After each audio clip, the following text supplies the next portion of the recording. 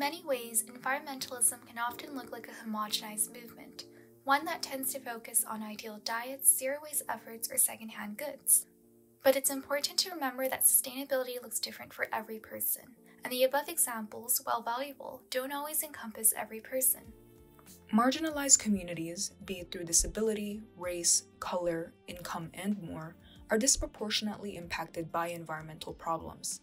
So, when we conspire efforts to care for our environment, it's so important to take a step back and ask the question of, who is being left behind in this discussion, and how can we create spaces that advocate for everybody's well-being? Until we pay equal attention to all its aspects, we'll continue to remain stagnant in this movement. This dialogue wouldn't be complete without understanding privilege. The discussion of privilege has been coming to light much more, but at the same time, it's easy to lose its nuances in why we identify it in the first place. Acknowledging one's privilege doesn't mean invalidating an individual's personal set of experiences or hardships. Instead, it's acknowledging the spaces where one has a systemically advantageous position. Do I have access to green spaces like parks or community gardens? Is it safe and is it clean? How are my essential living needs such as healthcare, water, food, and shelter being met? And are they meeting the standards of what I need to be healthy? For example, I can have a home, but is it located in a community that experiences significant air pollution? Or I may have running water, but is it clean or drinkable? Do I have the financial capacity to choose sustainable brands? What is my ability status? Do my abilities allow me to use existing sustainable alternatives easily? And thinking on a global scale, do I live in an environment that's more susceptible and vulnerable to the effects of the changing climate? Ultimately, it's asking, is there an existing problem that I'm able to turn my head away from because I'm not directly affected by it? The purpose of addressing privilege is to understand that there is no one-size-fits-all solution. Environmental challenges are uniquely defined by each person, and suggesting otherwise only perpetuates injustices for certain communities. The needs of some have been historically sidelined, and those matters need attention.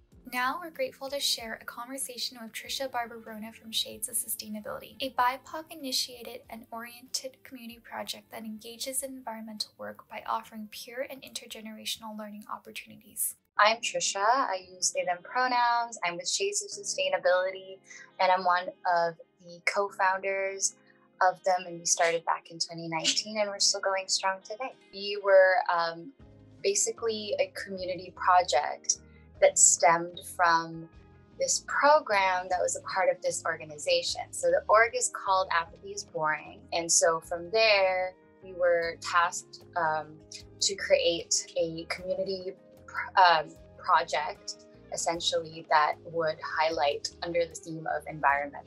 We co-created what is now Shades of Sustainability, where we have this focus of amplifying BIPOC voices in the environmental movement.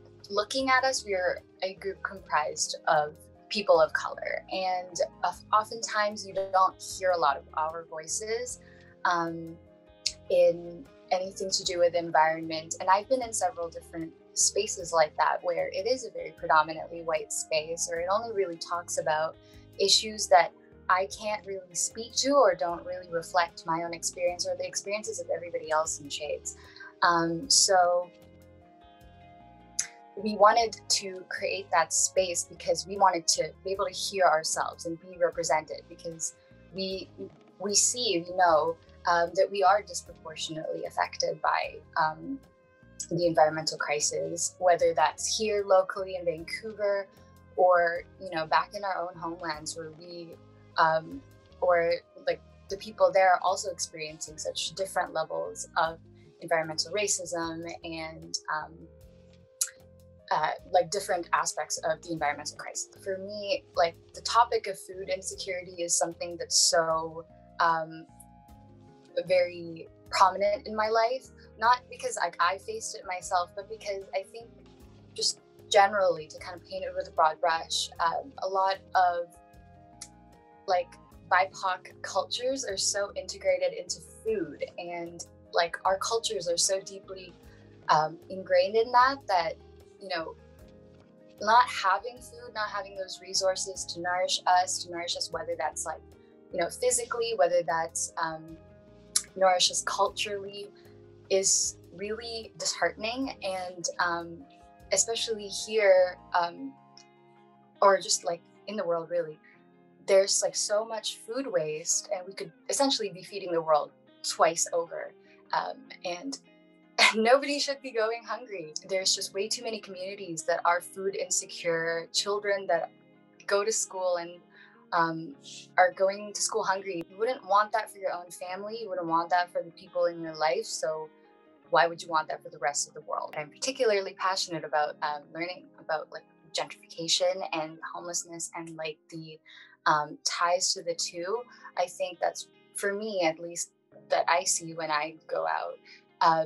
That's like one of the most prominent things that I notice is the increasing gentrification of a lot of communities. Now we see in those places are these big condos that provide housing for a lot of like affluent people, which, you know, when you look at it in a very simple lens, it seems like, oh, it's just people wanting housing. But when your housing is so unaffordable and it is created at the expense of putting people who once lived there on the street because they can't keep up with those prices, they can't access a very basic standard of living, that's something that needs to have a much deeper comprehension, essentially. So a lot of BIPOC communities who are, you know, one of the more disproportionate numbers of like homeless people in Vancouver are being left out of the conversation when it comes to like affordable housing. What I would like to see is the reclamation of like those lands that once belonged to a lot of like Black and Indigenous people who once lived there, who once thrived there at one point or another. Our Stories and Our Futures is a project that creates space for BIPOC voices to reimagine the futures that's filled with new systems, new ways of being that are grounded in our history, our knowledge, our ancestral traditions. And we wanted to open the conversation for BIPOC youth to show us that vision and show us what is a just, equitable, joyful future for them. And so our submissions looked really promising. Some of them were talking about wanting to just be safe out in public, safe to just be who they are. And they were also filled with people talking about embracing the uncertainty and protecting future generations from the pain that we feel now and the pain that our ancestors have felt, and also working in balance and harmony with the earth and with ourselves and our communities. So a lot of that project was so positive, but also conducive to what we are like living in, the realities that a lot of us are facing, and how we all kind of just yearn for that, peace and to be able to not struggle anymore. I think nobody wants to struggle ever. And so that's kind of essentially what Our Stories and Our Futures is in a nutshell. The environment is something that we experience with all our senses. We see it, we hear it, we touch it, we feel it, everything. And art essentially is that. It's so broad that you can touch it, you can feel it, you can hear it, you can see it. You can do all of that. And our understanding, I feel like, with environmentalism and just learning about it is so connected to art. I don't believe that, radicalizing yourself with theory is enough. I think being experiencing whatever it is to do with the environment, whether that's like your own lived experience or just even the lived experience of the people in your community, it's so vital to your own learning and to your own knowledge. And one of the ways that you could do that is by either creating art or um, seeing art or learning from it, and essentially consuming it. It's a mode of learning that really reaches a lot of audiences, and that's why I think it's so important that, you know, not only do we like read theory, we look at concepts like this and read such bulky academic writings, because no one's meant to process that. I feel like humans are very big visual learners and auditory learners, and we're just, you know, we have to be able to experience something in order to really understand it. And so that's what art really does for us, especially with environment and learning about it. So Big Talks with BIPOC is, that was our launch event, so to speak. It was an event that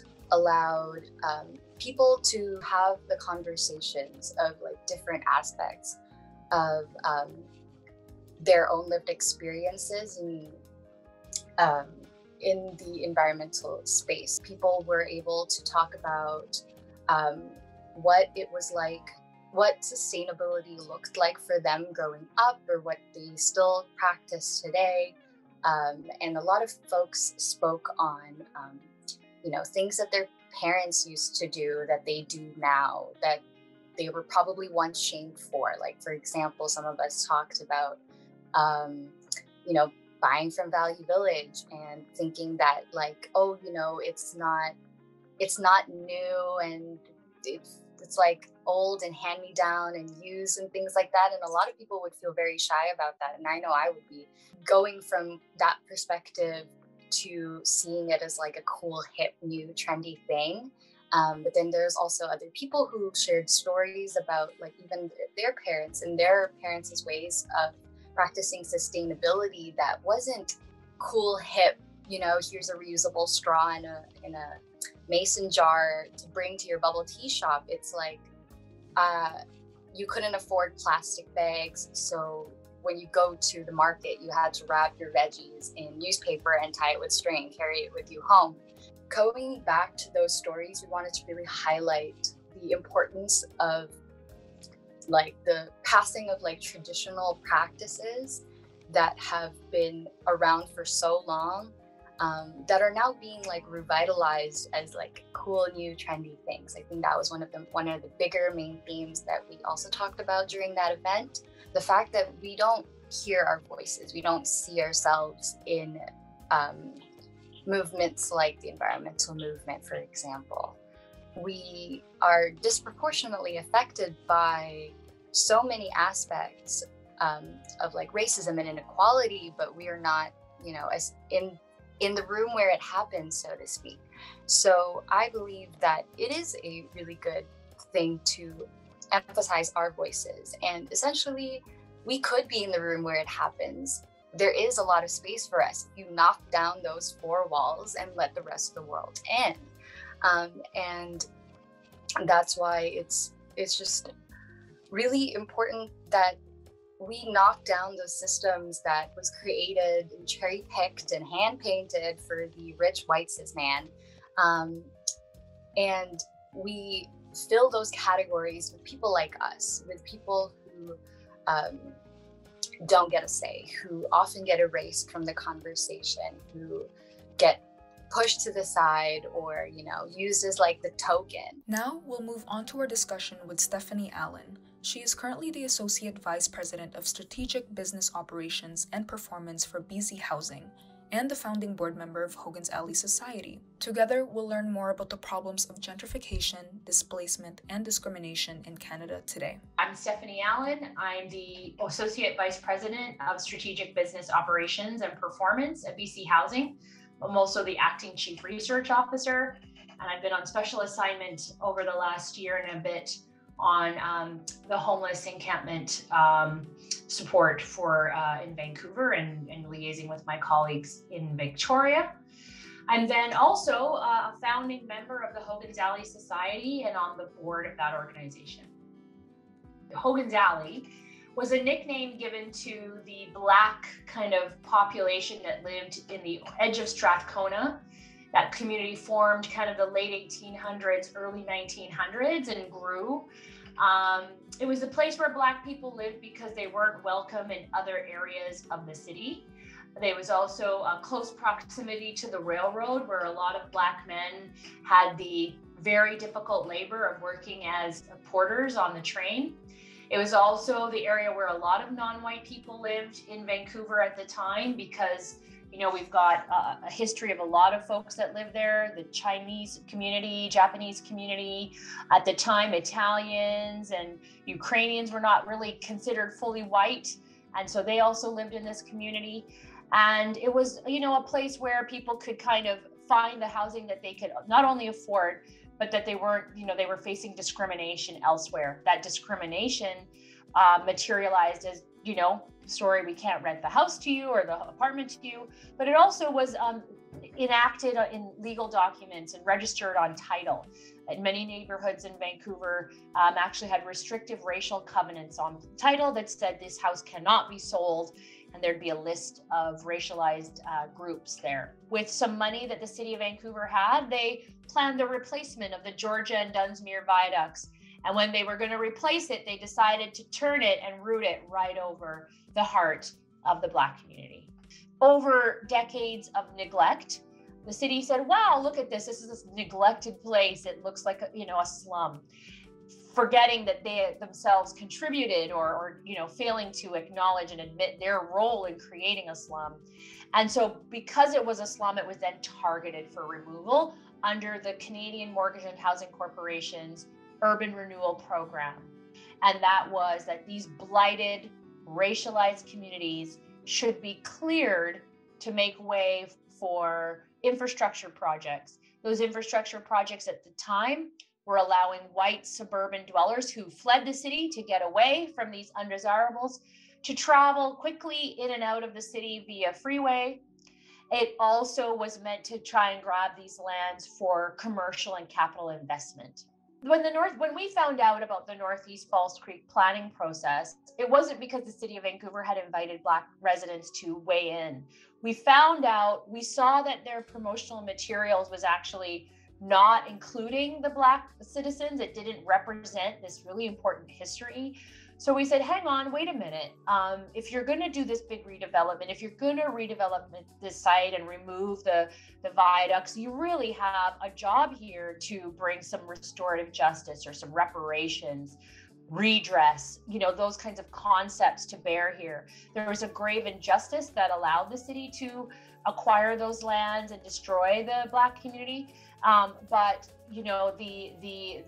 the path forward didn't seem to recognize any of that. So it was really community that said, hang on, we need to be consulted, we need to be included. So we worked with the city through that consultation process. It was clear to us as we worked through the process that the city didn't really have the kinds of bandwidth or understanding of systemic racism, of anti-Black racism, and how it shows up in policy. So we did a lot of educating through that process. Many members of the community were involved, expressing the issues that were facing Black people in this region, and why, when this redevelopment was happening, we needed to see benefits come out of it for people of African descent in the area.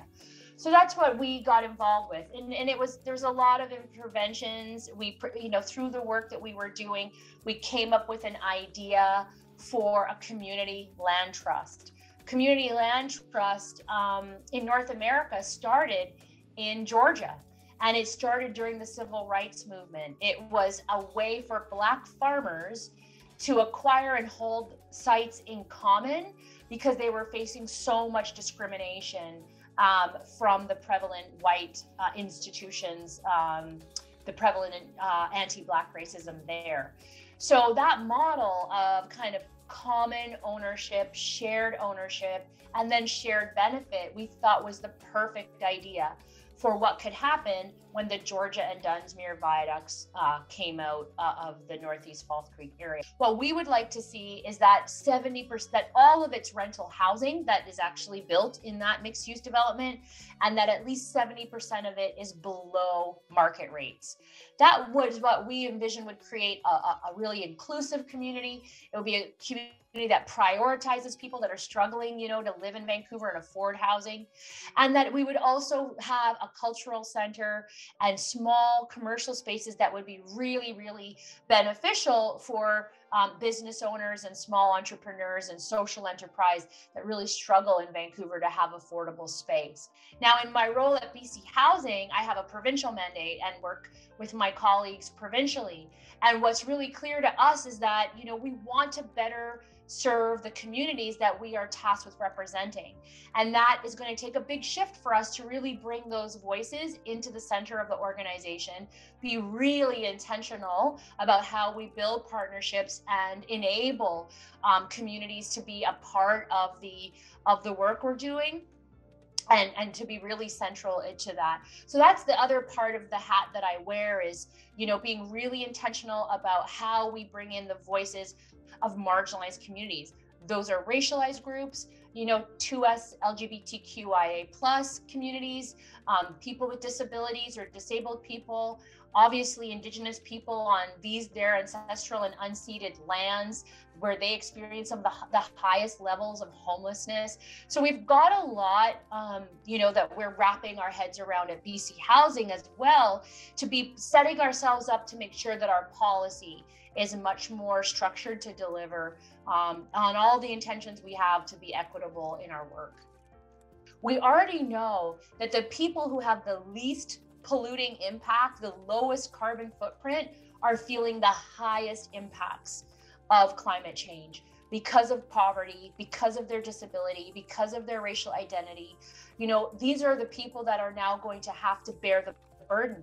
You think about on these really smoky days we had last year, if you couldn't go indoors with clean air, if you were homeless, if you were living in substandard housing and didn't have the right filtration systems, what were you going to do?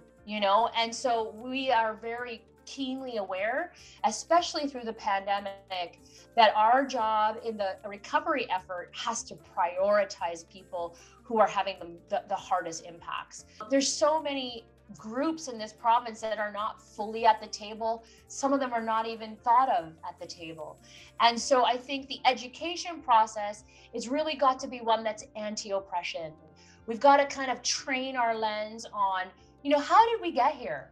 What were the thought processes? What were the billion decisions that were made through the settlement of these lands by colonial interests, the extraction of wealth from the many to the hands of the few, the economic exclusion that many people face because of what they look like and where they come from and what languages they speak and what, faith they practice. It's right across the board that we've got to be super intentional about going, who is impacted. We got to look at where we have privilege. We have opportunity to really alleviate oppression, not to put ourselves in as the savior or as the spokesperson. I hear a lot of people say, I'm going to give this person a voice. People have a voice. What they don't have is opportunity. What they have are barriers and suppression and oppression of their voice. So we've got to kind of change our thinking on that a little bit as well, so that it's not a matter of people who are kind of sitting over top of and overarching, making decisions that involve other people's lives. We have to bring those folks to the table, give them the power and the resources for the solutions that they seek, and really empower that. We really got to kind of realize that we've got a common foe, and that common foe is a scarcity mindset. Because scarcity says, I got to hoard everything and you can't have anything. Instead of realizing that this is an abundant planet, we've got more than enough to share and to pass around. And we need to be thinking that way instead of, this idea that I've got to hold on to everything and I've got to have 5 houses and you get to be homeless. Like, we really have to see our policymakers and put pressure on them to kind of address those inequities, because otherwise, left unchecked, this gap is getting bigger, and it's just taking over more and more people's lives. Students really are in a very unique position in society. You are right now studying and learning and exploring concepts, and it doesn't matter what discipline you come from, you can infuse every single thing from health, education, sciences, business, doesn't matter. You can always infuse it with an anti-oppression lens. You can always bring equity to your work. You can always ask, how do I use these hard skills I'm getting to create the world I actually want to live in? And now we've reached the end of our season. Throughout this season, we've wanted to explore all the ways sustainability can be personal to each individual. And we've shared so many wonderful conversations with different members of our community, just seeing how everyone holds their individual power in contributing meaningfully, whether it's being vocal in the spaces they're in, initiating sustainable innovations, helping education become accessible, and bringing pressing matters to the forefront of conversations. With our series, our intention has been to share different stories, creating dialogue to understand that when we talk about the different answers to a solution, we have to approach it with regards to the needs of all people. When we talk about sustainability, we are considering the different experiences and capacities of individuals that make up the various spaces we're trying to make sustainable. Thank you for joining us on this season of Sustainability Circle, and we hope you can continue to be a part of our organization. Make sure to check our description below to find more resources and to learn more about Embark, our events, and our programming. Thanks for watching!